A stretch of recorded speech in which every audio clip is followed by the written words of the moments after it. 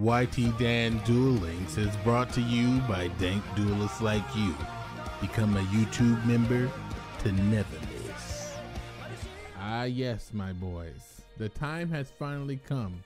The meta's cuckle-doodle-doos have now come home to roost, and the time has come for Konami to lay down its solemn judgment yet again. It's time for a meta update.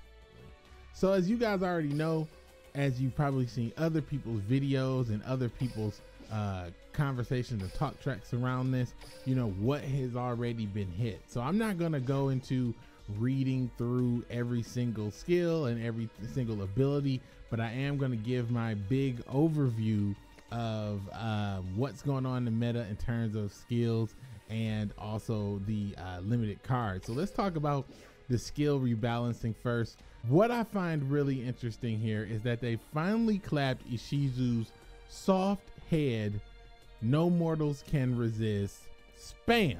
This has finally been removed, and people can no longer just spam no mortals can resist because they have no other skill to run and they have no bright ideas. This skill, as it says here, has been devastating for many decks because, of course, it ruins the graveyard when all the new cards come out play in the graveyard. Of course, it's not a good mix, Konami. Of course it isn't.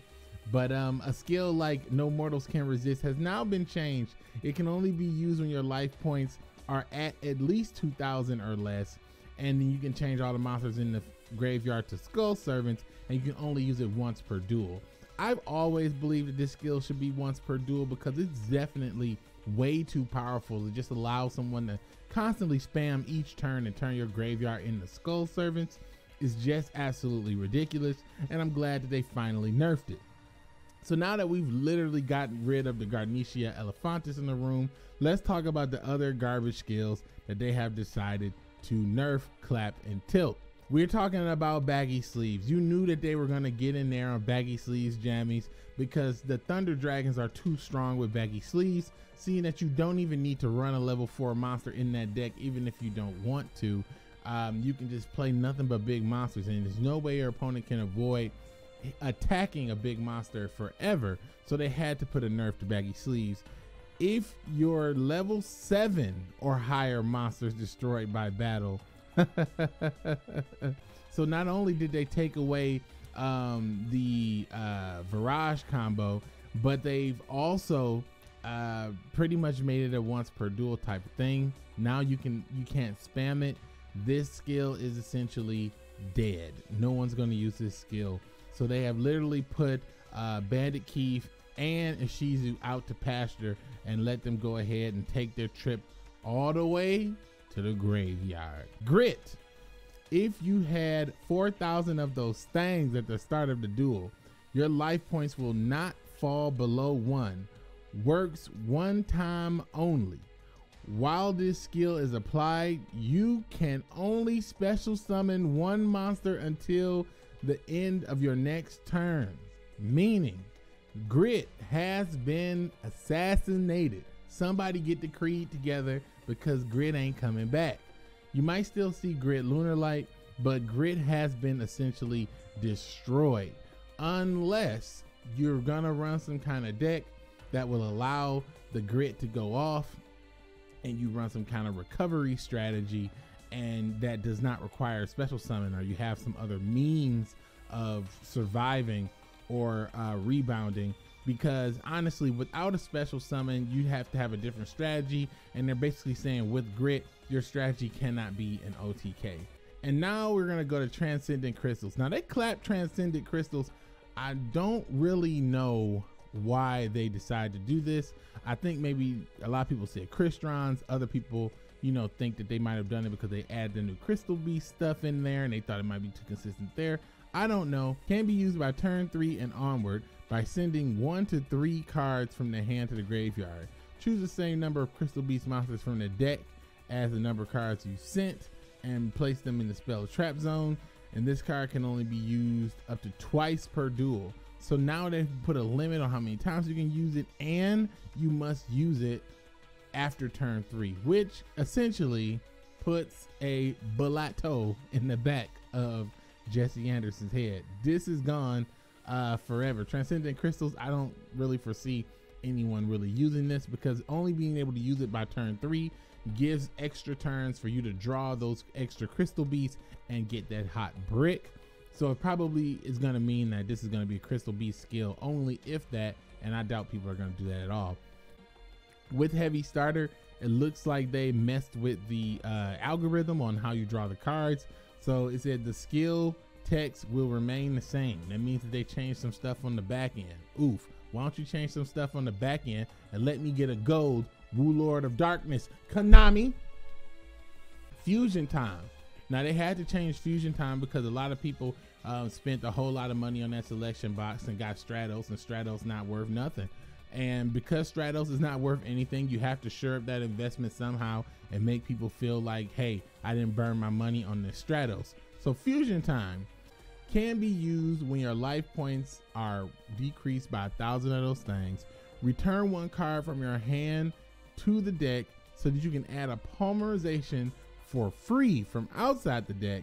Then you can add a level 4 or lower elemental hero normal monster from your graveyard to your hand, and you can only use this skill once per duel. So they really made fusion time worth it. Off of a cosmic cyclone, you can get a free polymerization and a monster back from the grave.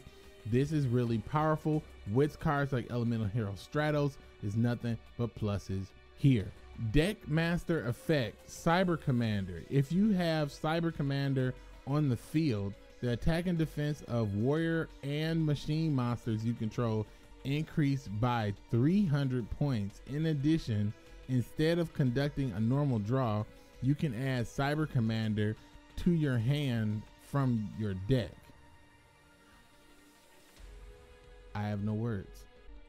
Now here's the real meat and potatoes, boys. I know that y'all want to really just talk about this, the Forbidden Limited list, and I'm here right with y'all. I think that a lot of people think that I would have some profound things to say about Thunder Dragons, but I only have one thing to say about Thunder Dragons, and that's coming on later. Now listen, right now they have went ahead and destroyed a few decks here. They went ahead and killed the Desynchro Bananas Fortune Lady engine, which is fine. I've seen way too many degenerate FTKs with this. Really pissed me off. I remember it was one with a Ally of Justice, a level 12, level 10 or level 12 monster, and pretty much that card will pick a card in your hand, destroy it, and you'll take damage equal to the monster's attack. Well, what they do is use Desynchro, that Synchro monster, and also Arcana Force, what the world, I think, and he has 4,000 attack, or maybe I'm wrong about the world, but it's one of those Arcana Force monsters. They put the Arcana Force monster in your hand, then they go ahead and use the effect of that Synchro monster to blow it up, and you take 4 Gs. All that happens on the first turn with this Desynchro garbage, so good fucking riddance. Cyberstein, it's been a long time coming. I really find it ridiculous that they're banning this in 2020 when people were clapping with Cyberstein from day goddamn one using Cyberstein on Jamba King.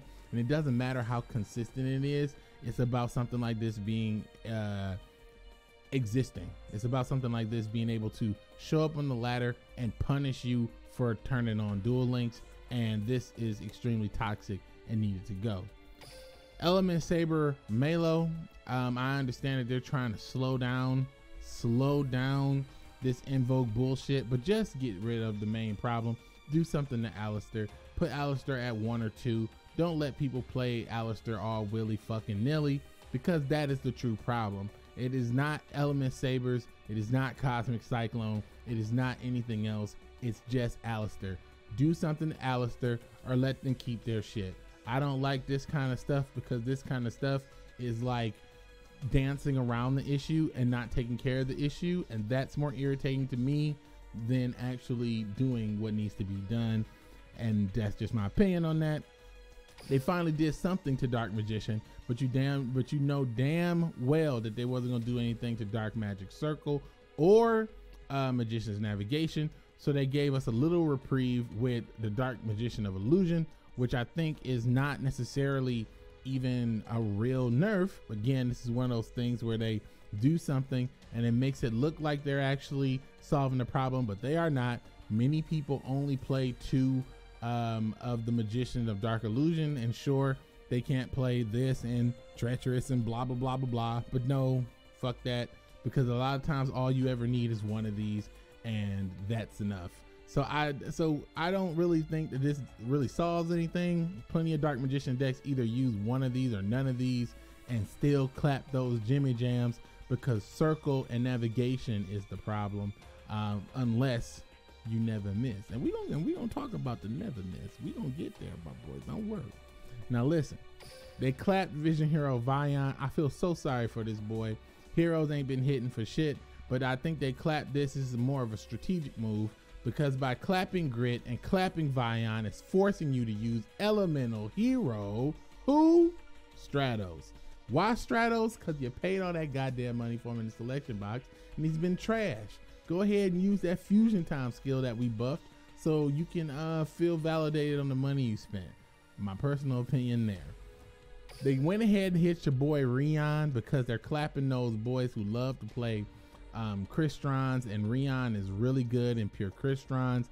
So they really had to go ahead and nerf Rion, or I guess nerf his ability to be run with other cards, because really when you put these limited to 2, you're really affecting the ability to use Treacherous Trap and Enemy Controller and other cards, or World Legacy Clash.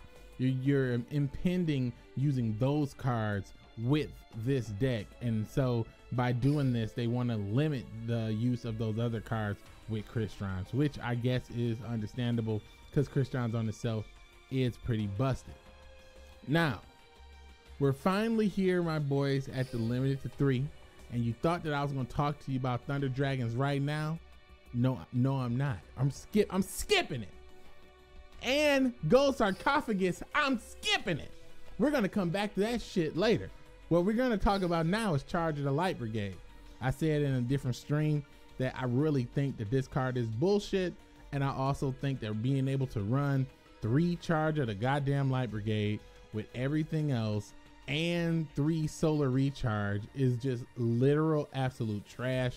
You should not be able to do that in Duel Links 20 and 30 card decks, and you get to burn your entire deck on the first fucking turn and set yourself up with the perfect hand. No, Charge of the Light Brigade is not a healthy card in this game, and I would argue that it should have been up here slapped with the 2, so that now it would have put it in an even rougher spot for this deck. But I just hate Light Swarms with a passion. But this is doing something kinda, but then again, you can still run 3 Charge, 3 Solar, and whatever the hell else you want. So in actuality, nothing. Now also, we have Shiranui Squire. This is pretty funny.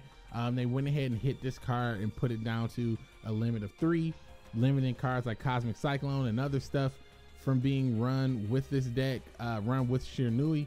And honestly, I think that it is good that they did that, but again, this is another thing, you're not addressing the problem. The issue is level augmentation, not Shiranui Squire. So if you did something to level augmentation, you made it a life point requirement or something, that would have been fine to me. But just putting Squire at 3 and saying, oh, you can't do Cosmic Cyclone or whatever other cards that are limited to 3, meh. That's a big meh for me. But also, they have been clapped as well, because you can't run 3 Shiranui Squire and 3 Gold Sarcophagus, which is the next card, which I would say, okay, you get a couple claps for that. I think that that's actually a worthy nerf. So this might have actually been a decent kind of nerf, but I would have preferred something be done to level aug, and you could let them have it. Let them have it. Level aug to me is the problem, not these being at 3, because, you know, level augmentation puts out Sun Saga, and Sun Saga with 1 Shiranui monster in the graveyard is enough to just not die. And I think that that's just busted.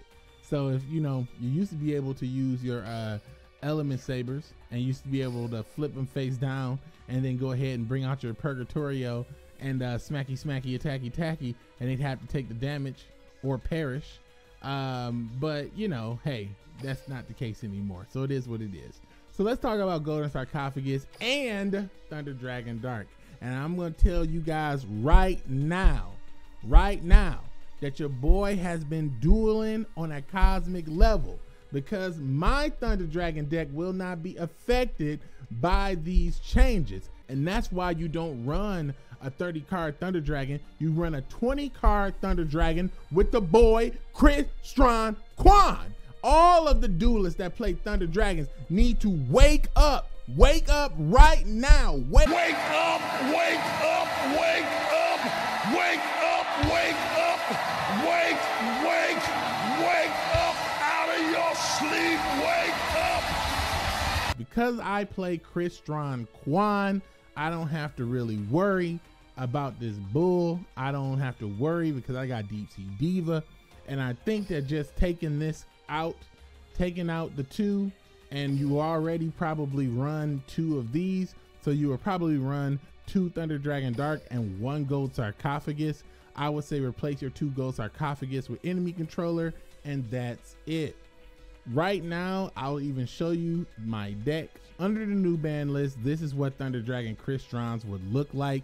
You just remove your Golden Sarcophagus out of this particular deck, and then I was already running 2 Thunder Dragon Darks, so go ahead and run 2 Econs in the place of Golden Sarcophagus, and that's going to leave you with perfect tools. Because if you think about how do you use Golden Sarcophagus. Golden Sarcophagus, how I use it, is a game-ending combo card, which allows me to go into Crystron, Corian, Gandrax for game and everything else. But I can still do that because I play 1. But what's another game-ending card in this deck? Enemy Controller. Enemy Controller will end game because second taking control still wins in 2020. Also, it gives you some defense from attack. Just change somebody to defense. And additionally, because you're using cards like Crystron Quan that can help you to survive using Powered in Zektron, you're using cards like Deep Sea Diva that can help you go into a multitude of synchro monsters. It's absolutely incredible what you can do after Thunder Dragon Roar's effect goes off and puts another card on the field.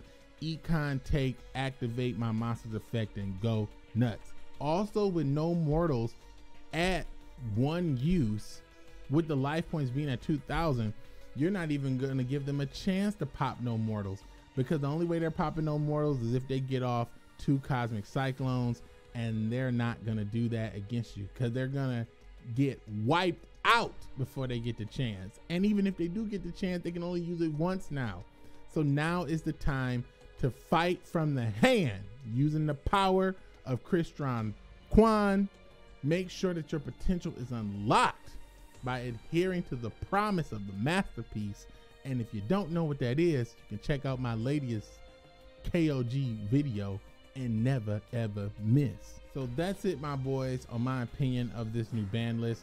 I hope that you guys enjoyed the video, and I hope that you guys really had a kick out of my opinion here. Also, I'm going to give you one more opinion. The DDD, or the Double D Castle, is literal trash. They're treating your boy like garbage. I've only collected 1, literally count them, 1 gold Warlord of Darkness, because the R&D on this is ridiculous. I have so many fucking Maxim 6 and Hydrogeddons and fucking Water Dragon Fairies is driving me insane. I have the worst luck when it comes to playing this crap, and I keep getting jewels and everything else, but I just never ever got a gold. And this gold I got is because I climbed the ladder, and as you can see, I have maxed it out. So it's there for me. This sucks. I hate doing this. And right now I think I have something like nearly 300 jewels, so I'll have enough to pay for a goddamn prismatic gold by the time I'm done with this. And I probably won't even have a third because the lottery is literal trash. So yes, I'm done, my boys. Thank you guys so much for watching, and as always, keep it down.